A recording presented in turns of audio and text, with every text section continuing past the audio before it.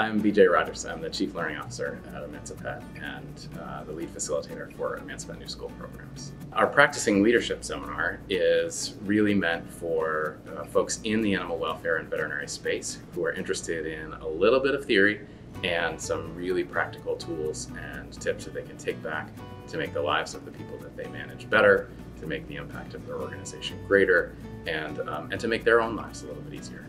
Practicing leadership is really intended for anybody in a leadership position or who would like to increase their skills in practicing or exercising leadership within their organization. So veterinarians, technicians, frontline staff, program managers, executive directors, really anyone across the organization. It's meant to be truly accessible for anybody interested in kind of upping their leadership game and improving the way that they interact with folks within their organization, regardless of what the discipline is.